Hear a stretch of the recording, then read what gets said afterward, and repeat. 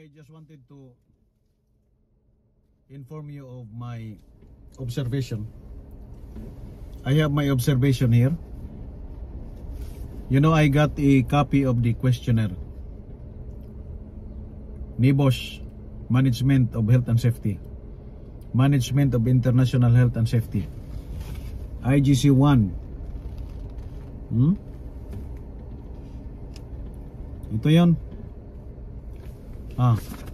This is the questionnaire. Somebody shared this to me, including the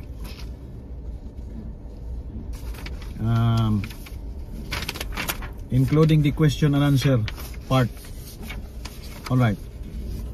Now, friends, before I used to pay high regard on people who pass Nebosh exam. During our time, the Nebosh examination is actually a rigid examination. You have invigilators, you have people watching your space, that nobody is intervening or helping you during the examination period.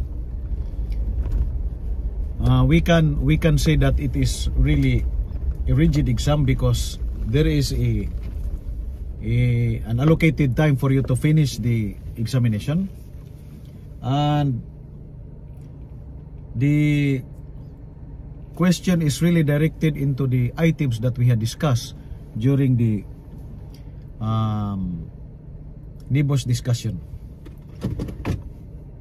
And I had observed that the Nebosh exam has changed a lot when ISO 45001 came into implementation. Right after the implementation of ISO 45001, Nebosh had changed a lot, including the scenario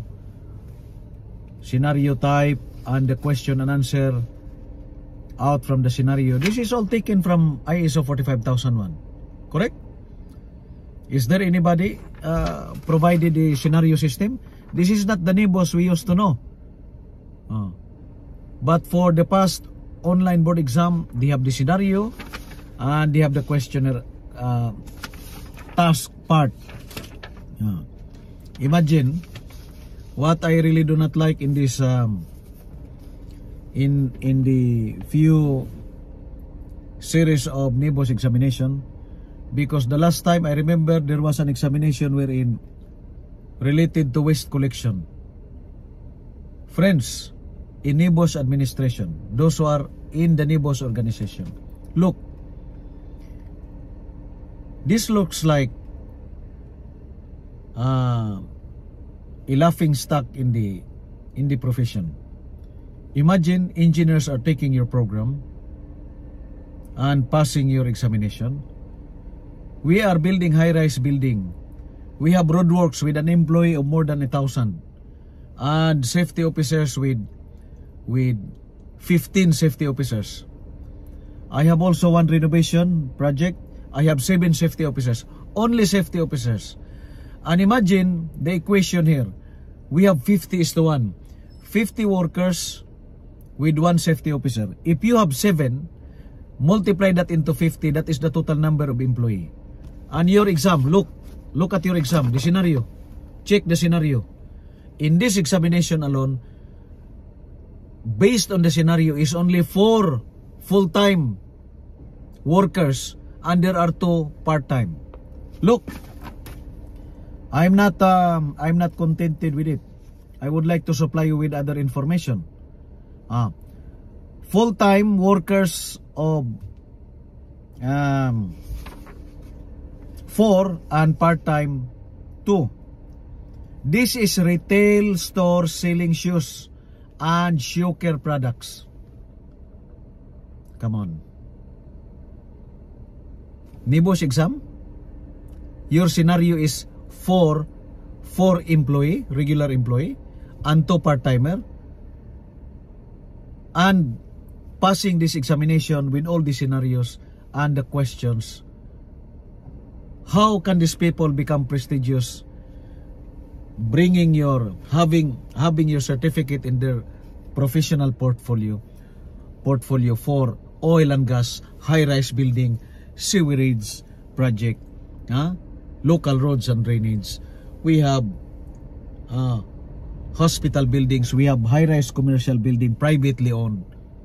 We have bridges with workers of 700 to 500. And your examination scenario is an organization with 4 employees and 2 part-timers. Are you sure? Did you properly discuss the scenario? Are you happy with people passing the examination with a scenario of 4 employees and 2 part-timers, 4 regular employee and 2 part-timers? What process, what methodology? Is this organization qualifies? Your local legislation in UK, you have your local legislation that at certain number, you need to have regular safety advisor. And in your scenario, I think 3 or 4 scenarios, 3 or 4 OBE exam. The scenario is very small organization. The last time it was waste collection company. The second time it was car showroom with salesman. What process you can get out from there? Wow, I don't feel the significance of health and safety management in that car showroom. That was the last time. Then before that, it was waste collection company of how many workers? 4. You will be conducting daily meeting of 4 employees. So 1 speaker, 1 delivering the meeting, the message of the safety meeting, and 3 audience. Look at that scenario. Is this the type of prestigious examination? What is the value? What is the value of, even if you perfect the exam, your examination is only for 4 employee in selling shoes and shoe care products. Sorry. See? And look, your questions here. Look at your questions. Are you happy with this? Let me repeat so that you will understand. How can the safety practitioners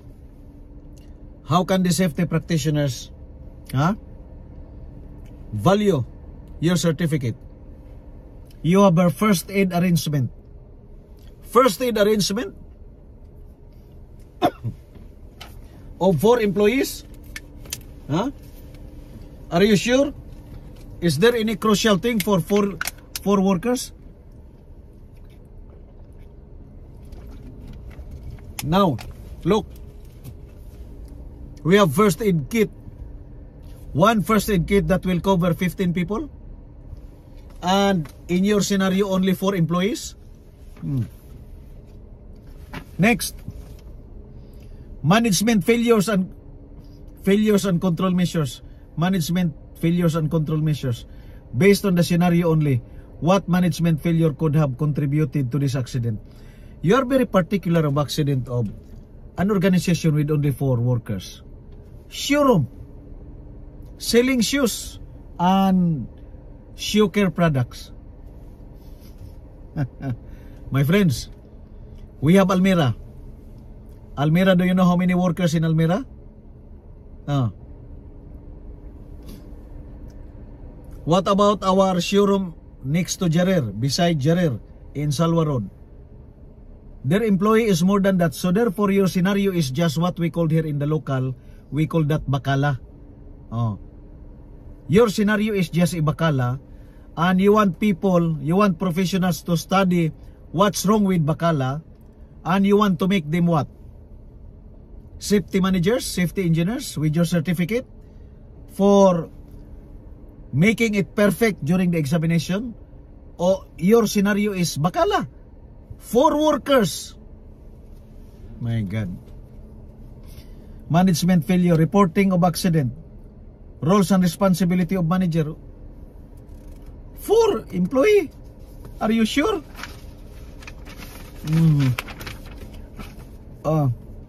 Induction training, 4 workers. The current store manager has asked you to compile the induction pack. My God. To ensure that the information given to all new workers is consistent. 4 workers. Every 6 months you are conducting a safety induction.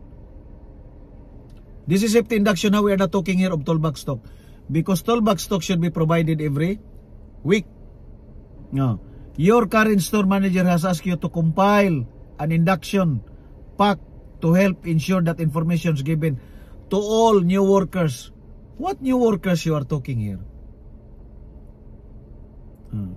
Your store is only Bakala with 4 regular employee and 2 part-timer. What information is needed? This is Bakala, my friend.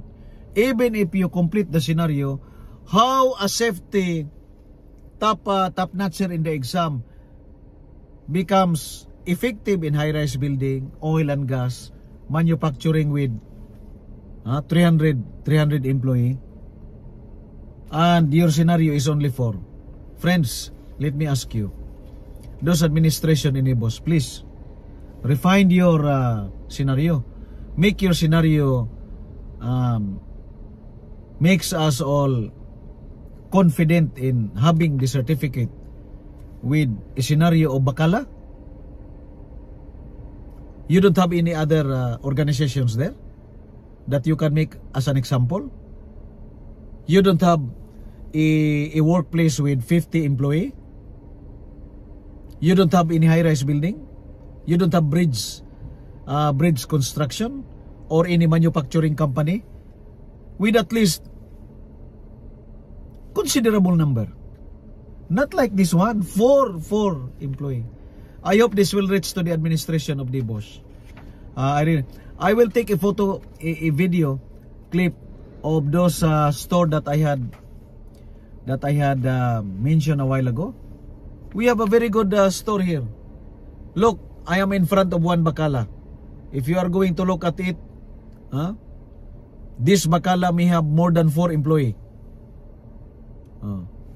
But even the local laws does not require them to have safety officer. Does an organization seem like this requires risk management? Does the management requires a safety advisor to complete the pack of safety induction and compile the informations? For what? How many times in a year you are going to induct people? In a small Bakala, like in the scenario only 4 employee. Chiwada.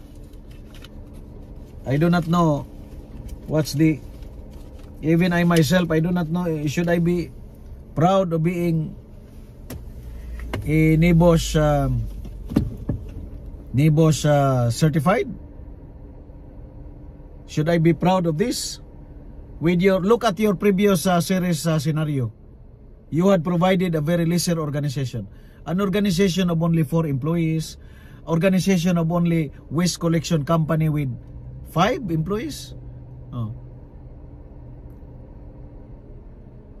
Does it make sense?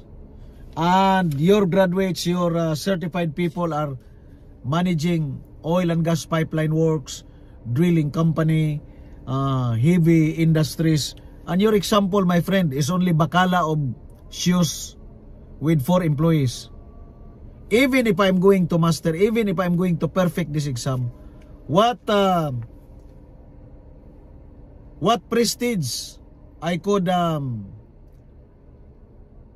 carry in my portfolio. I topped the Nebosh exam of a scenario of only 4 employees selling shoes. Hi.